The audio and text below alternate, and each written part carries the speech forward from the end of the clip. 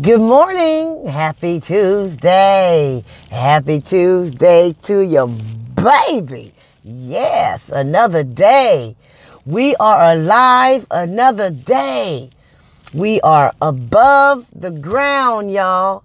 And that is something to be happy and grateful for. Because I'm going to tell you, there's somebody laying up in the morgue right now that got called in to the emergency room last night. Okay? So believe that. We got another chance to do God's will, to do our will, to do the right thing. We have another chance, y'all. If this is your first time tuning in, thank you. Thank you so much for tuning in. Thank you so much for watching. I appreciate you for coming on and watching me, because you did not have to do that. Thank you for clicking on this video. And if you love my content and you love my vibe, and I meant to say content, I said contact. Look, y'all catch that? That's why I stopped wearing. Look, y'all love my content. You love my vibe. Go ahead and hit that subscribe button. Hit that bell to be notified when your girl upload another video. And when I go live, because I go live every week. And y'all know how much I adore them comments. Leave me a comment. Like, subscribe. That's it. It's hecka easy. It don't take no effort. Subscribe. Bell. Comment. Like. Hey. Share. Like. Comment. Subscribe. Hey. Hit that bell. Baby. Click that like. Make that comment. Share. Like. Subscribe. Hit that bell. Baby. Look at me. I done came up with a little song. Hey, look, y'all. Today's a good day. I want y'all to send some good vibes out for me. I take my little final exam today. So y'all throw some good vibes out for me. Do this to your screen while I'm talking. Throw some vibes out there for me. I got my coffee and I got my eggs. I got me some lunch today. I went to El Pollo Loco. Basically, that means crazy chicken. Okay? For a crazy lady. I don't even know where it's at. It's in my lunch bag somewhere. Let me see. I got some grilled chicken with some jalapeno peppers, baby. Oh, yeah. And my little salad. Look, your girl's trying to do the right thing.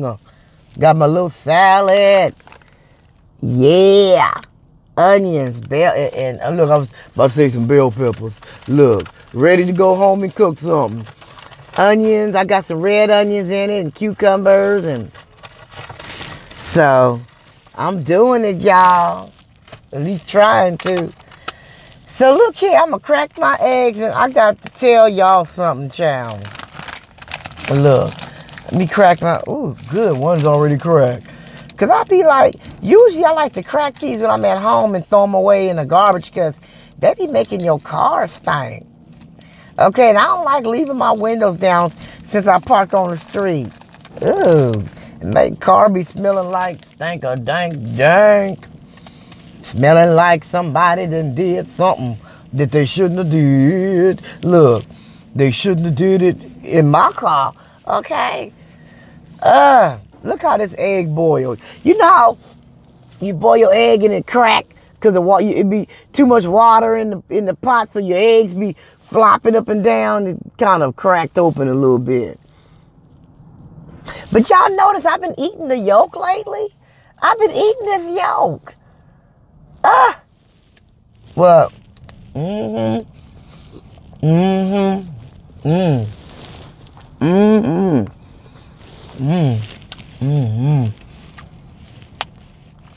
Protein. So look here.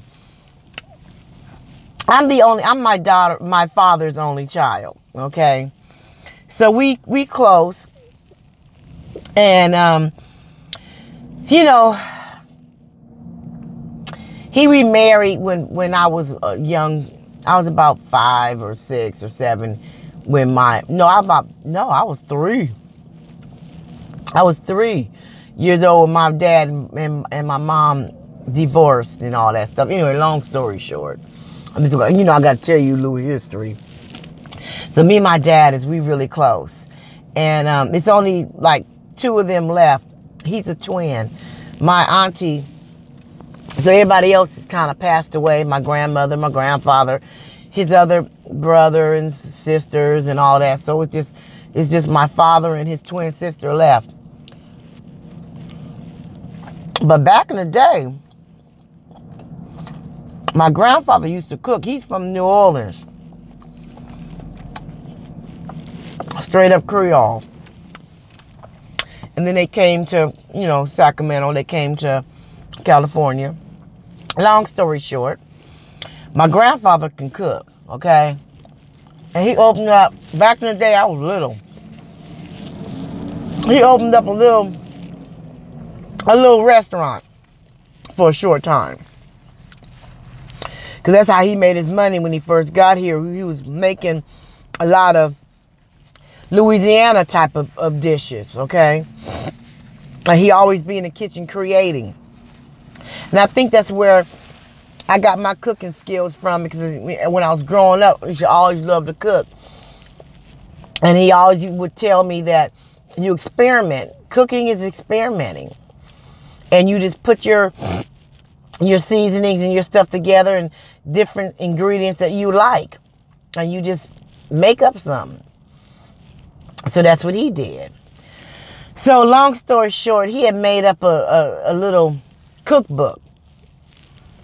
The sad thing is he never got it published. Nobody ever helped him with that. It's not a big book, but he journaled everything he did and kept it in like a tablet, like a little book. So my uncle, my dad's brother's wife, got a hold of that book, after everybody start passing away. And she took a couple of the recipes, okay, out the book. And, before my grandfather passed away, he wasn't tripping off her making some of the stuff. So she deviated with the recipe, which most of us do, okay? So she started adding to this one particular, dish. She started adding different ingredients to make it to her liking, which is fine. But it's not your recipe, okay? If you have a recipe and you add some stuff to it, you're just adding to that recipe. You did not create it on your own. When you create something, you create it from the rooter to the tutor, from the beginning to the end. Every single ingredient, you put that together, okay? So I'm saying this to say this. So about a week, I haven't talked to my dad. And so I finally got a hold of him. I was like, what's up? I haven't talked to you in a while, because he's older and he's been having some health issues. And I was like, so he was telling me he was going through that. He was trying to get a lawyer and him and my aunt was trying to do some stuff to get her not to publish that, because it's not hers. Okay. And so basically it's a copycat of the recipe, which is fine. But you need to say copycat on it. Okay, that's just like, I love that soup from Olive Garden, the Tuscan soup.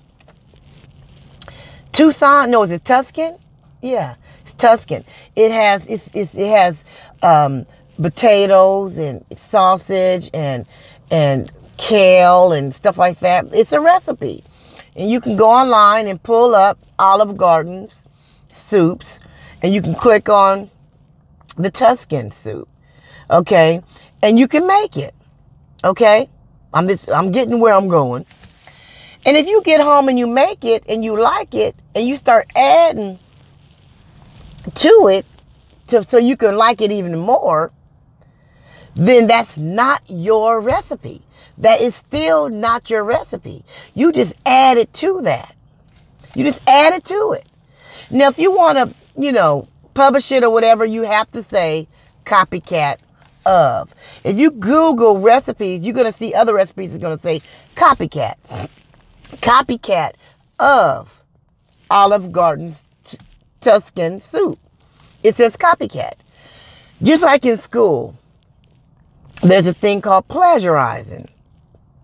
Plagiarize. You know how, y'all know what I'm talking about. Sometimes my words be all twisted. Plagiarizing. And that's when you take somebody's words or things that they say and you copy them as your own. That's plagiarizing. Now, if you're doing an essay or report and you need to use some excerpts from a book to keep yourself from getting in trouble for plagiarizing, you have to cite it by giving that author credit by saying, this excerpt came from Billy Joe, article number 2825, 1988, and the book that it came from. Like they tried to say that Roots, that Alex Haley plagiarized that book. Google that. I'm not lying. There was somebody else who wrote that book. And he wrote his book of his life.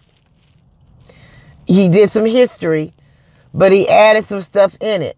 So now they were saying that was plagiarized. And I read that. I read that on Google a few years ago. But you can Google it. You cannot take a recipe or take an article, write a book, or do anything without giving the author or the creator their credit. Just like music. People remake songs all the time. And when they remake them and they make it to their own. They sing it and make it as their own, but they got to get permission from the writer, from the person who owns that music or that song. You still got to get permission. Now, that's a little bit different from recipes and books and all that. So what I'm saying is you still got to get permission. And when you take a recipe that's already created, that's already out there, is already created, you take it, you find out what the ingredients is, and you make that dish, but then you be like, well, shoot, I like it. Put me a little bit of,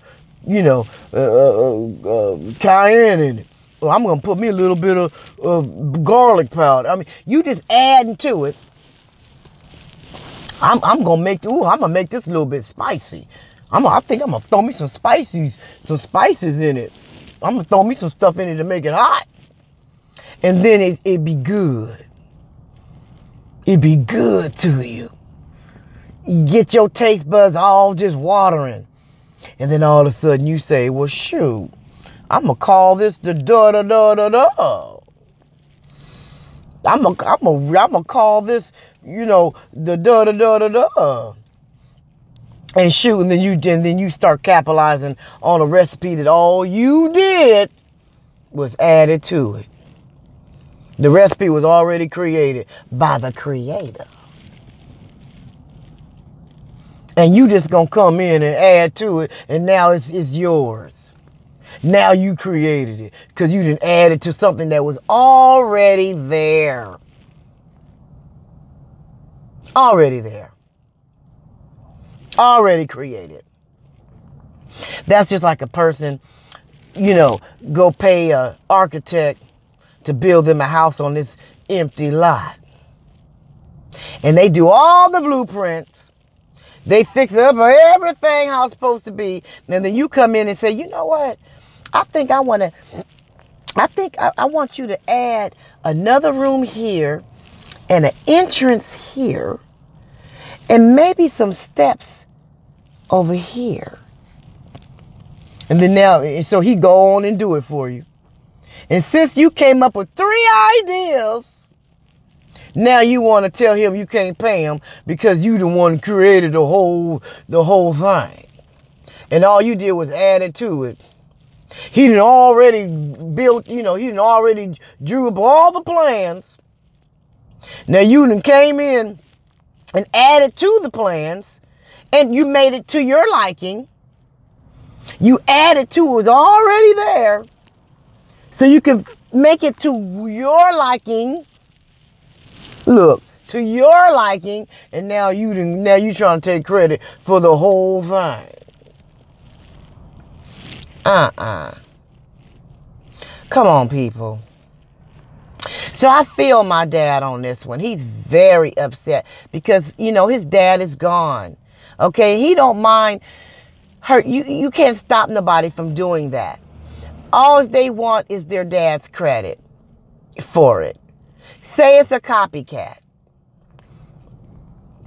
Give him credit. This recipe was founded by da-da-da-da-da. Or it's a copycat of. Because if you Google it, you see copycat recipes. But they have to say copycat.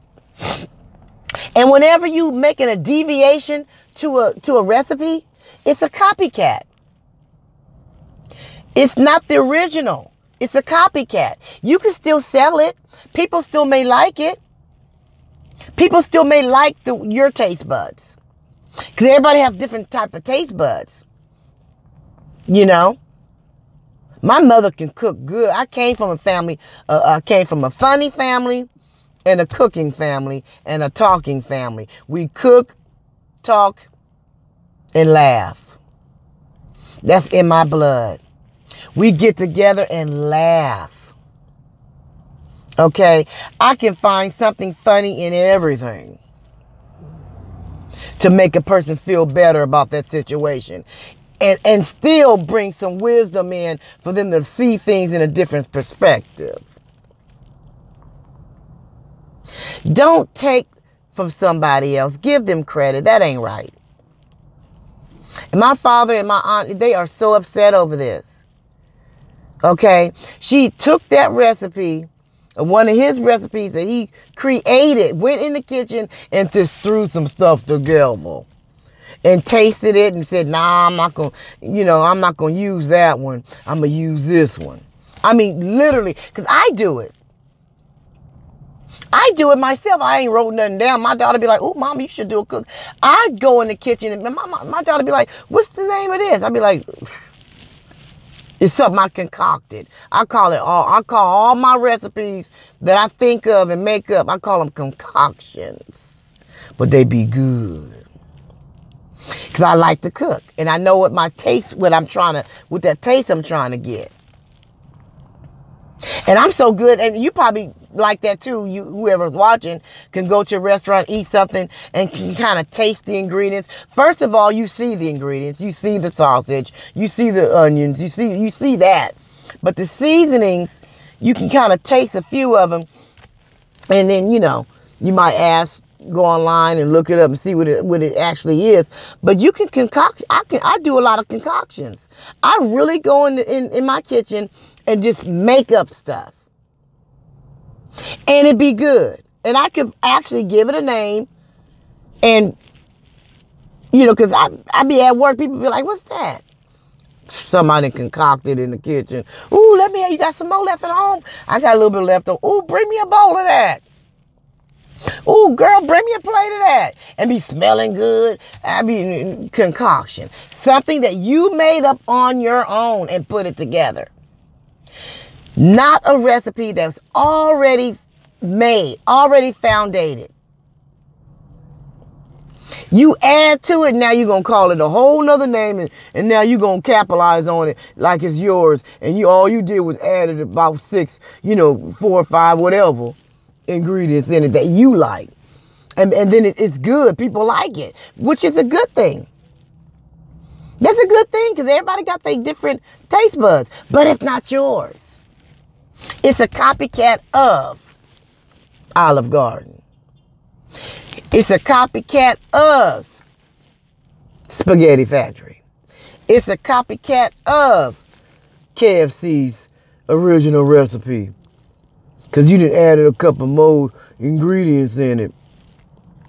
You took all their ingredients that he actually stole from someone Back in the day, way back in the day. Way back. I mean, back like slavery day, right after slavery. This black man was frying up all this chicken. He done concocted all these different ingredients. And all the military men, when they come back, get out from war or all that stuff, they go to this little shack. Google it. Everything I say you can Google. If you can't, I'll tell you that this is something I'm going through. This is something you can actually Google. Google the original KFC and see where it really came from.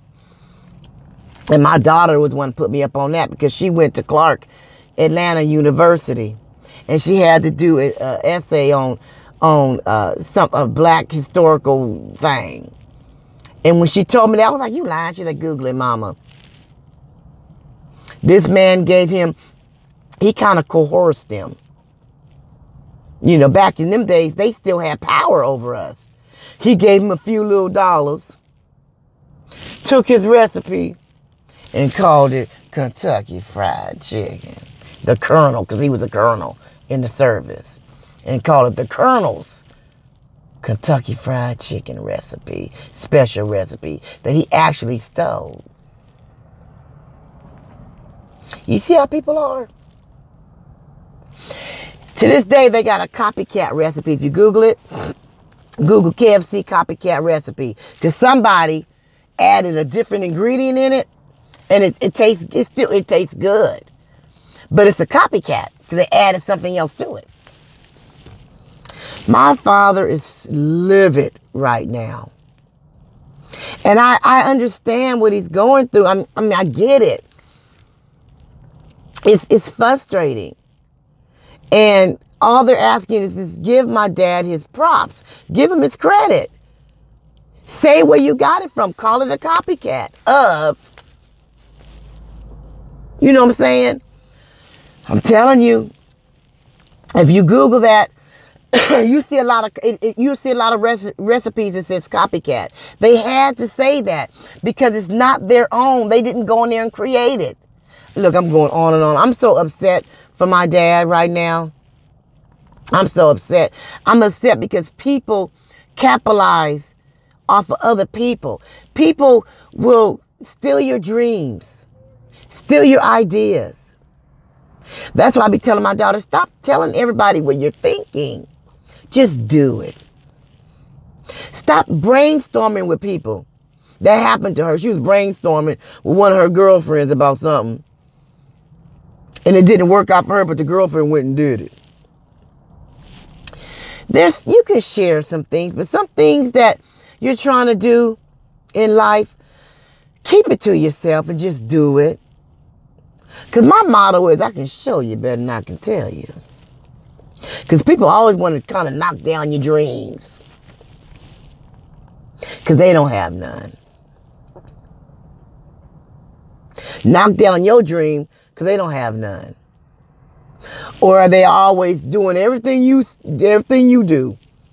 You buy a pink shirt, they go buy one. You buy a new car, they go buy one. You want to go on Jenny Craig, they go on Jenny Craig. It's like, don't you have a mind of your own?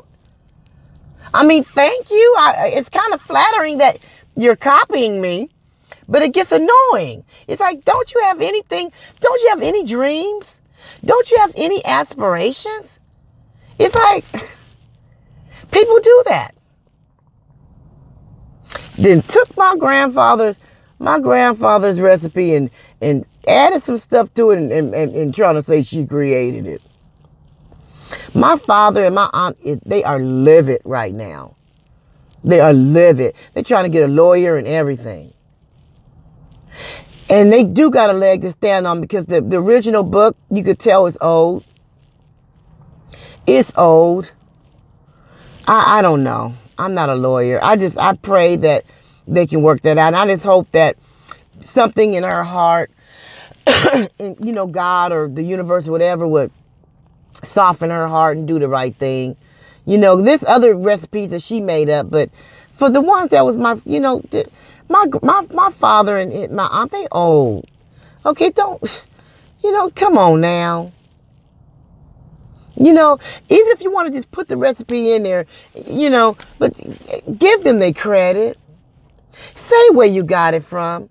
Call it a copycat. Okay, don't do that. And people do that. People do that.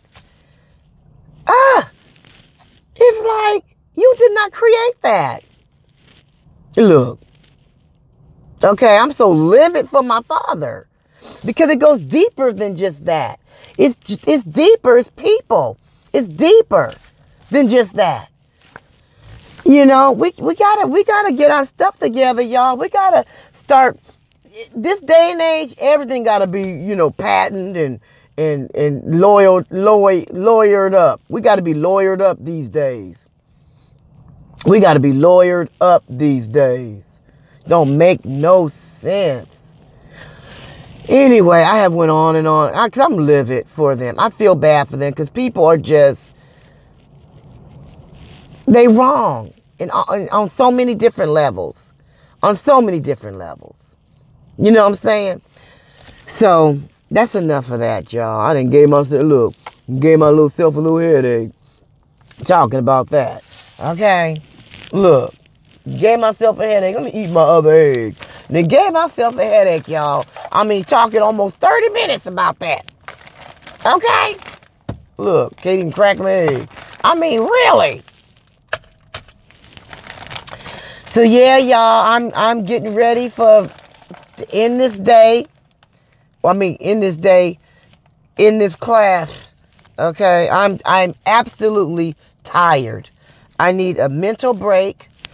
We all have to get that time. We need to woo-saw and have a mental break. Because I'm telling you, we got to take time out for ourselves and give ourselves a mental break and be with our own self and think how, you know, hear our own minds, hear our own thoughts. Sometimes we just need to have a mental break, take a vacation from everybody and everything to regroup, to come back to yourself. Okay, because you can lose yourself in this bull crap. It's a lot of bull crap that go on in this world.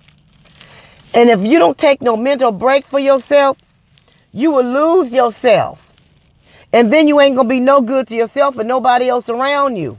We have to take a mental break when things are getting too tough and you find yourself, you know, can't sleep, can't think, be irritated all the time. It's time to take a woo-saw from things. You know what I'm saying? And we have to be selfish with ourselves. Because we all we got. In the end, we all we got. We our own best friend. Ain't that what Beyonce said in the end? I forgot the name of that song. In the end,